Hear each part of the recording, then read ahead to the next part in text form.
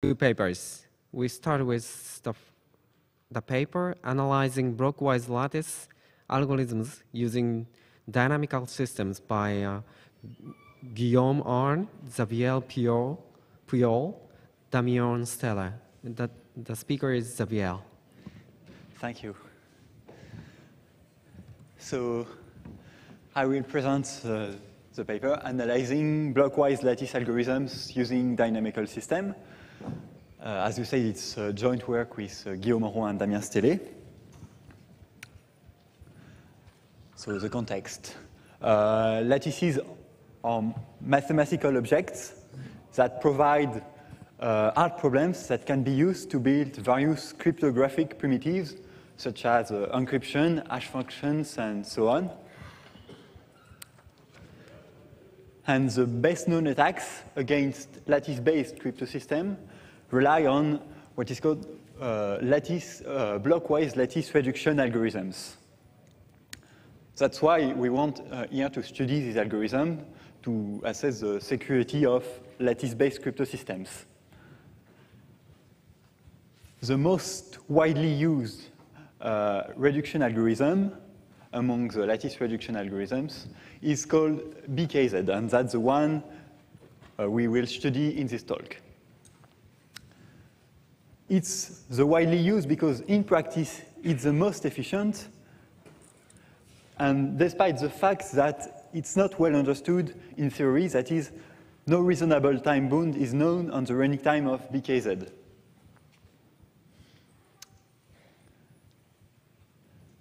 Our contribution is to give a first worst-case analysis of the BKZ algorithm. And to do that, we use a new technique. We introduce a model of the algorithm, which in itself can be interesting to understand other things on this algorithm and other lattice reduction algorithms. So the talk is in two parts. I will first give a few reminders on lattice reduction, and give the main result. And then I will explain the main ideas behind the result and the model that we used to obtain it. A lattice is a grid of points. It's a set of all integer linear combination of a fixed number of linearly independent vectors of n linearly independent vectors. So here we have two vectors that generate the lattice represented by the black dots. The two vectors are called a basis of the lattice, and as long as the dimension, the number of vectors, is at least 2, all lattices have infinitely many bases. The problem of lattice reduction consists in finding a basis of the lattice made of rather short and rather orthogonal vectors. For instance, more reduced basis of this lattice would be this basis. So when the dimension is 2, it's easy. When the dimension grows, that it becomes harder.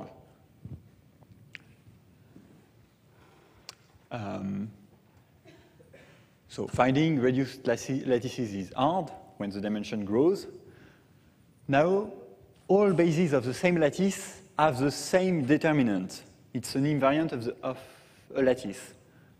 And the ratio between the determinant, between the first vector of a basis and the determinant gives a measure of how well a basis is reduced. So this ratio will be called the Hermite factor. And to make things simple, our goal is to find bases of lattices with small Hermite factors. It is known that the Hermite factor can always be made as small as the square root of a sequence that grows linearly in n, the lattice dimension. A more precise way to measure the lattice reduction consists in considering the Gram-Schmidt orthogonalization of the bases. I will keep this the same notation during the whole talk. Xi is equal to the log of the norm of the ith Gram-Schmidt vector of a basis. And considering the shape of the xi's shows how well the lattice is reduced. There are various notions of lattice reduction. The strongest reduction is called HKZ reduction. When a basis is HKZ reduced, its Hermite factor is optimal, it's square root of gamma n, and the shape of the xi's is very flat, which means this is a strong reduction. On the other hand, it takes exponential time to compute a HKZ reduced basis, so it's impractical. On the opposite, the LLL reduction is a weak reduction. It achieves only an exponential Hermite factor. There is a big gap between the xi's, but it can be computed in polynomial time. What we are studying is a compromise between the two. So it's BKZ, and it's not an algorithm. In fact, it's a hierarchy of algorithms that takes a parameter beta, and when beta is equal to 2, BKZ is equivalent to LLL. When beta is equals to n, it's equivalent to HKZ. Between the two, BKZ achieves an exponential Hermite factor, but the constant of the exponent can be made as small as we want by increasing the parameter beta. BKZ makes use of HKZ in small dimension. In dimension, if we apply BKZ on an n-dimensional lattice with a parameter beta, it will make use of HKZ in dimension beta. So it takes at least time exponential in beta. To have something continuous between BKZ and LLL, we would like to have here something polynomial in n. But as I said, we don't know we have no bound on the complexity of BKZ, so we don't know if this question mark can be replaced by poly of n. So a brief history on on BKZ and other algorithms of the same family. The definition was given in 1987, and the algorithms a few years later. And an experimental result, in particular by Gamma and Nguyen, shows that it's very unlikely, in fact, that BKZ is polynomial in n. That is, it's unlikely that this question mark can be poly of n. On the other hand, there are other blockwise algorithms, still between HKZ and LLL, that do have a complexity polynomial in n. However, in practice, BKZ is the most efficient algorithm and achieves the best compromise. That's why it's really worth trying to optimize the complexity of BKZ, even if we know other algorithms. So what does the BKZ algorithm do? BKZ is just a loop, and at each step of the loop, we do a small part of the reduction. During this small part of the reduction, the strong HKZ reduction algorithm is applied at most n times in small dimension, in dimension beta. So this is the main step of the algorithm. One step of BKZ takes time polynomial in n. The problem is how many times is the small reduction step applied. In the standard version of BKZ, it's applied until nothing occurs, until the all HKZ reduction do nothing inside the loop. But it doesn't work.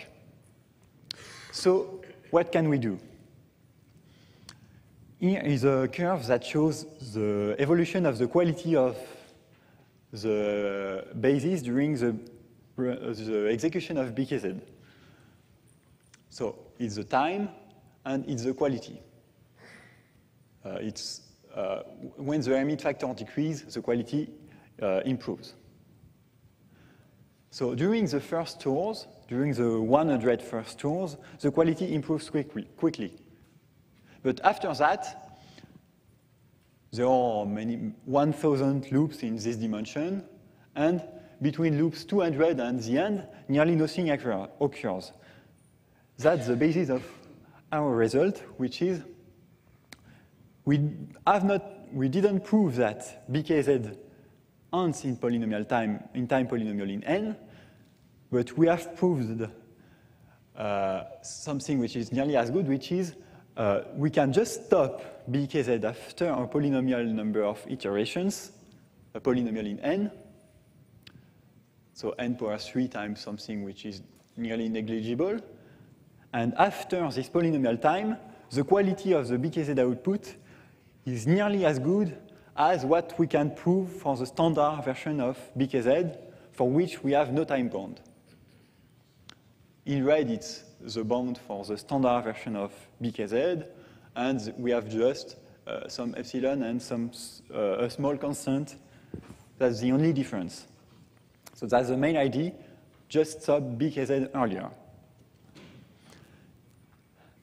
I will now explain the model that we use to prove this result. For most lattice algorithms, the analysis rely on a potential function, that is, a numerical function of the input that decreases during the execution of the algorithm, and it cannot go below a certain value, so the algorithm must stop. With BKZ, it doesn't work. Or we didn't manage to get it to work, so we used a different technique. Instead of having just one number, we have a full vector. This is the vector of the xi's, that is the norms of the Gram-Schmidt vectors.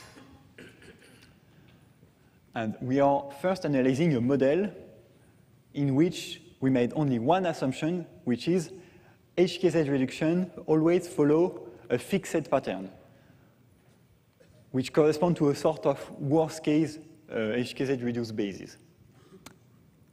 And this implies that knowing only the xi's, not the complete basis, but only the xi's, we have all the information to simulate the algorithm. I will show how the model works on this animation. So this is a small basis of dimension 9 that is very weakly reduced at the beginning, and I will apply the model of BKZ. It consists in doing HKZ reduction at each position in small dimension. Say the parameter is 4, so we'll do HKZ in dimension 4. I start in position 1, and it flattens the first block of xi's. Same thing in position 2, and so on until the end. So this is one loop of BKZ, and then it starts again. And the main hypothesis, the main assumption of the model is that the shape of the HKZ block at each step is exactly the same. Once I have said that, it's now a linear algebra problem. Because the first steps consist in taking the mean of the first 4 vectors, which is a matrix multiplication, and then adding a fixed shape, which means we add a constant vector. Same thing in position 2, same thing until the end. So a full loop of BKZ is just a combination of matrix multiplication and vector addition, and can be itself expressed as multiplication by one matrix A, the expression of which can be computed, and a constant vector gamma. So now this is a linear algebra problem, the analysis of which is merely technical. It's in 2 steps. Study the fixed point of the system, and it can be shown that this system has a fixed point which is nearly a line, and the slope of the fixed point is directly related to the Hermite factor. So it corresponds to the Hermite factor that is given in the theorem. And the second step of the study of the model is proving that the model has eigenvalues smaller than 1 to prove that it converges in polynomial time. So it's not as simple, but it's nearly as if, well, up to small details, the largest eigenvalue is 1 minus something 1 over polynomial of n, and this is enough to prove that the dynamical systems converge to the fixed point in polynomial time. This leads to the claim complexity bound. This was the analysis of the model. So, but our result is a result not on the model, but on the real algorithm. So this analysis cannot be transposed directly to the real algorithm. We have to do a bit of some transformation and some averaging. But in the end, a rigorous adaptation of what has been done on the model, which was a sort of worst-case analysis, can be transposed to the real algorithm, and it's enough to obtain the result on the quality of BKZ output. So, in conclusion, we have the first analysis of BKZ. We don't prove that it ends in polynomial time, but the idea is just stop it earlier and it works. The output has a good quality. And for that, we used a new method which relies on a model which we hope can be used to prove other things on blockwise algorithms. So we hope that it will lead to better strategies to reduce lattices and to improve blockwise lattice algorithms. Another open problem is that in practice, this is a worst-case algorithm, and the real BKZ algorithms behaves better than what is proved in the worst case. So there is still a gap we would like to explain, and we expect we could improve the model to make it more predictive. Thank you.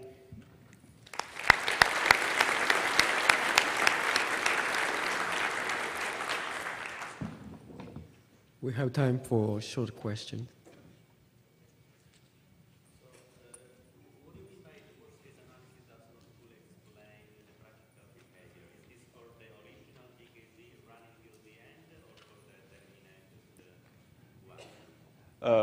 No, this is a worst-case analysis for.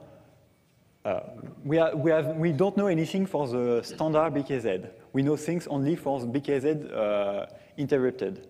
So we have a worst-case analysis of that, but we can prove that it's as good as the original. It is as good as the worst-case estimate, but we know that BKZ in practice finds yes. Shorter vector. Does your terminated BKZ also find shorter vectors, or it stops? So there is a small gap, and that's what I was saying here. We would like to improve the model to fill this gap. But yes, there is a small gap. Okay, thanks, the author again.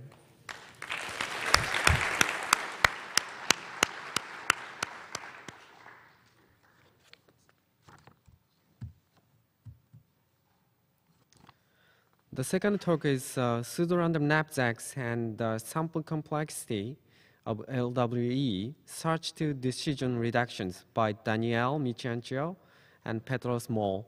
The speaker is Petros.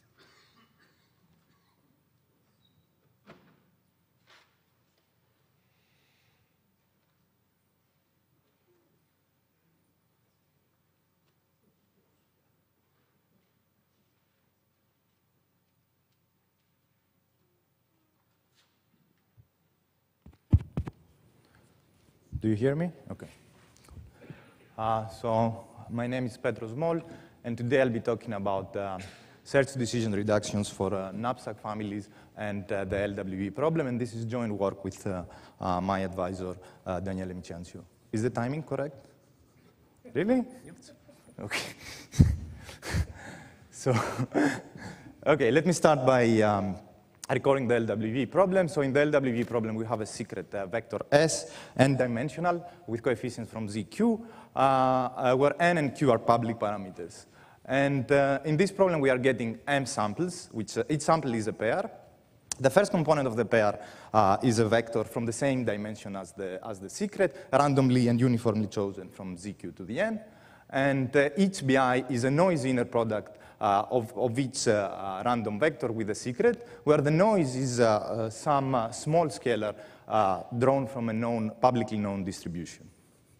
Okay, and the goal is to find this secret S. For the rest of the talk, I'll be using this more succinct representation of LWE. We group all the samples into m by n matrix A with random entries. And B represents compactly all the BIs. Okay, so a little bit of background information about LWE. It was introduced initially by Oded Regev in 2005. It is a generalization of the well-known learning parity with noise problems in larger modulus. And since it has been introduced, it has been very successful in cryptographic constructions. And as you can see here, especially the last 3 years, it has served as the underlying hardness assumption for many fancy primitives, especially in public key crypto. Okay, a little bit more formal look at LWE. The parameters is n, the size of the secret, the number of samples, m, q is the modulus, and chi is the error distribution. And again, now, this is exactly the problem I defined in my first slide. Given these m random samples, this m by n random matrix A, and m noise inner products with some fixed and common secret S, find S, or equivalently, find this error vector E. And in the decision version of the problem, we are again given this m by n random matrix A, and our goal is to decide whether this, the second component of the input, this vector t, it corresponds to an LWE instance that is m linearly, m noisy inner products with a secret S, or some random vector from ZQ to the m, which is completely independent from everything else. Okay, so the talk focuses on understanding the hardness of these two problems and how their hardness relates with each other. But before doing that, why do we even care in the first place? Okay, in cryptography, we do need decision problems. These are the ones that are appropriate for the crypto constructions, and that's the case for LWE2. In particular, all known LWE-based constructions rely on the decisional version of LWE. And this is mainly due to the fact that most of the security definitions we have in crypto have a very strong indistinguishability flavor. Okay, on the other hand, the search problems, from an algorithmic point of view, we do understand their hardness better. So over the time, they have undergone more study by the community. And now, the nice thing about the search to decision reductions is that they somehow bring those two families of problems together. And given search to decision reductions, we are able to prove claims such as a primitive pi is secure under some notion of security, just by assuming that the corresponding search problem is hard. Okay, our results. We provide a toolset for studying search to decision reductions for LWE, in the special case where the noise is polynomially bounded. And as an added feature of our reductions, these reductions turn out to be sample preserving. I'll come back to that at the end of my talk. And we give similar search to decision results for generalized knapsack functions. And also, in particular, we give some powerful and easy to check criteria in order to prove search to decision equivalence. And I actually saw that the first two bullets are somehow related. And along the way, we use in a new context some techniques from Fourier analysis. And this might be interesting because these ideas might find some applications elsewhere. Okay, let me actually start from the second bullet, and I'll come back to LWE towards the end of the talk. Okay, so what is a knapsack family? It is parameterized by some integer m and a finite abelian group G. And we also have this set S of integer multipliers. So S is a subset of integers, where the maximum value, this S, the small s, is polynomially bounded in the parameter m.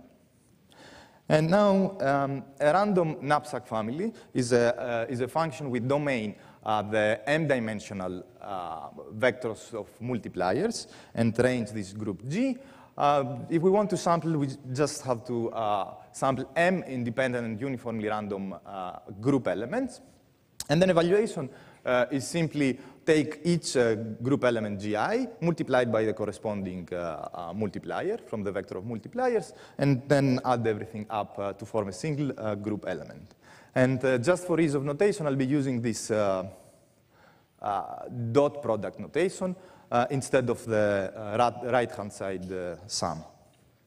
Okay, so many instances of in cryptography actually are subcases of this general description I gave above. Maybe the most representative example is this random modular subset sum. This is the specific case where the set of multipliers is just the binary set. Either we get an element or we omit it. And the underlying group is the cyclic group Z sub m.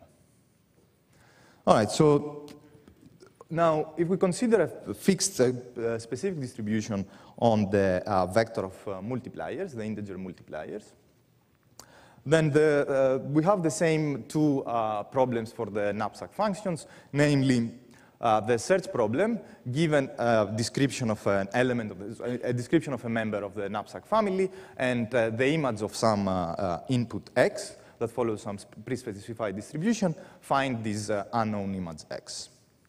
And the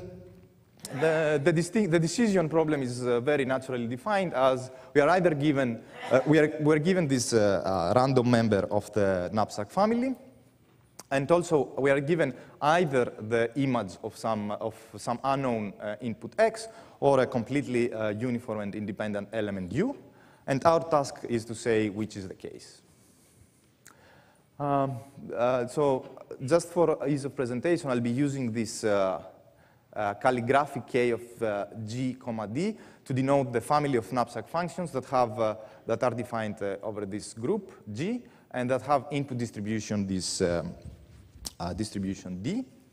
And I'll be borrowing standard terms from cryptography. Whenever the search problem is hard, I'll just say that the corresponding family is one way. And similarly, for the distinguishing problem, if the decision problem is hard, I'll just say that the family is pseudorandom, or PRG in short.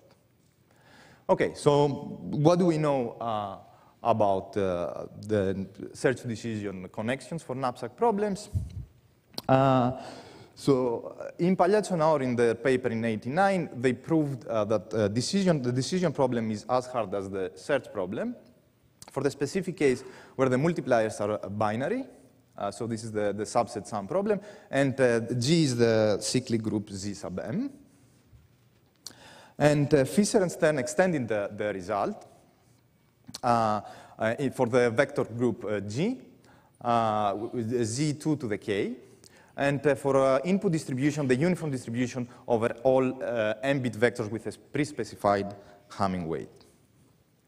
All right, so we would like to take a step further and ask ourselves, OK, is this true for other families, for other groups too, or for other input distributions? Ideally, we would like a clean search-to-decision equivalence for ideally every group G, finite group G, and every distribution.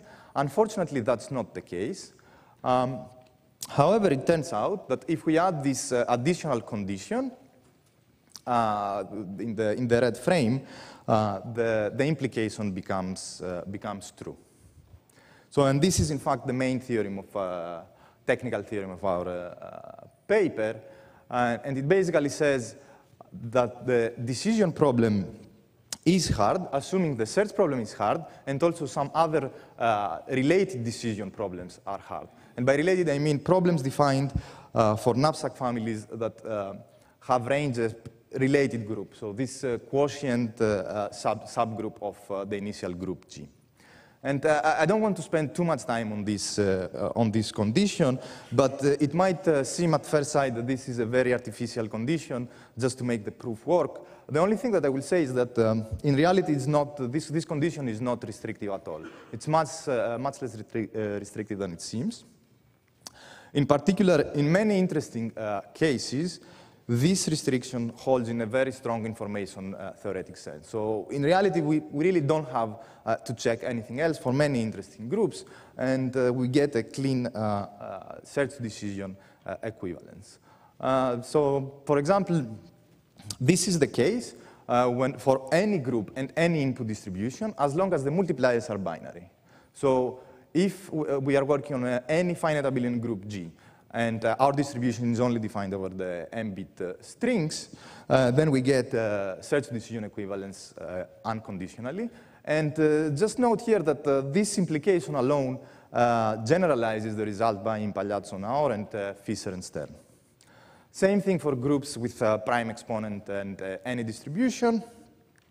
And also another nice thing is that we can use all these nice tricks from information theory, leftover Haas lemma, bounds on the entropy of distribution, et cetera, and get similar results for other cases of groups. Okay, so just one quick slide about the proof. We want to show how to solve the search problem by having a distinguisher for the decision problem. We do the trick used by Impagliazzo and Naor. So we break down the proof into two parts by introducing this intermediate notion of a predictor. So this is, again, the outline by Impagliazzo and Naor. However, due to the generality of our result, the details are fairly different. In particular, in this step one, Impagliazzo and Naor readily use the Goldreich-Levin hardcore predicate. In our case, we have to derive general conditions that allows to invert such a function, such a knapsack function, just by giving noisy predictions for x.r, for random vectors r, modulo some number that might not be necessarily prime. So neither Goldreich-Levin or the Goldreich-Rubenfeld-Sudan results are enough in this setting. Okay, and so for this step, we use as a tool a nice algorithm developed by Akavia, Goldwasser, and Safra for learning heavy Fourier coefficients of general functions. Step two, again, we managed to show that there is a way to use the distinguisher to get a predictor that satisfies exactly the general condition of step one. Won't get into the details. This is actually the most technical part of the proof. You can take a look at the paper if you're interested. Okay, let me just now come back to the LWE as promised in the beginning of my talk. For that part, we use some known duality between LWE and knapsack problems. So if you flip an LWE instance, so if you see it from a different point of view, it turns out that this LWE instance can be transformed to this knapsack instance, where this matrix G, I have grouped all M elements from the group into this big matrix G. In the error-correcting codes language, this is exactly the parity check matrix for the query code generated by matrix A. And the important thing to notice here is that the only component, the only quantity that unifies these two problems is this vector E, the error vector, and that is the error vector of LWE becomes the unknown input in the knapsack instance. And also it turns out that all the distribution work out nicely. If you start from a random matrix A, you get a random matrix G. All right, so similar transformation works also the other way around. Which is very convenient. And if you put all the pieces together, you can go all the way from the search LWE to the decision LWE through the corresponding knapsack problems and use all the machinery and the strong theorem we had for knapsacks for search decision. Okay, so what does this mean in particular for LWE? Using this connection, we are able to reprove all previously known such reductions with bounded error for learning with errors and for LPN. And also we're able to get some search decision reductions for instances of LWE not considered before. And as an additive benefit, we get that our reductions are sample preserving, meaning that all the previous reductions proved that M samples from the LWE distributions are indistinguishable, but they have to assume that the corresponding search problem is hard given a higher number of samples, still polynomially related to M, but a higher number of samples. In contrast, our reductions are sample preserving, so if one can solve the decision problem given M samples, then he can also solve the search version given the same number of M problems. Of course, the caveat here is that there is a degradation in the success probability. So if you start with some probability distinguishing advantage epsilon, this will go down, the inverting probability. But this seems to be unavoidable. All right, so why should we care about the number of samples? The reason is that in actual instantiation of schemes, there is a certain number of LWE samples exposed. And now the nice thing about the sample preserving reductions is that we can base the security of these schemes on the hardness of the search problem when given exactly M samples. And from a concrete algorithmic point of view, that's interesting that because some known attacks against LWE, one-wayness of LWE, such as some lattice attacks and some recent algebraic attacks, seem to be sensitive in the number of samples exposed. And in its extreme manifestation, this phenomenon, there are cases of parameters of LWE where, if given enough number of samples, we can completely break LWE. Whereas with fewer samples, the attack doesn't seem to be working. Okay, so let me conclude with some open problems. All the sample preserving reductions that I mentioned before work whenever the noise is bounded. It would be nice to extend these to the unbounded noise case. And especially lately, the LWE with super polynomial noise has been used in several applications. So this problem is well motivated. Just let me mention here that we do know how to get search to decision reduction for LWE for some parameters and super polynomial noise by the work of Pikert, but these reductions are not sample preserving. And the similar landscape for the algebraic variant of LWE, the ring LWE, we do know non-sample preserving reductions, but unfortunately no sample preserving ones are known. Thank you.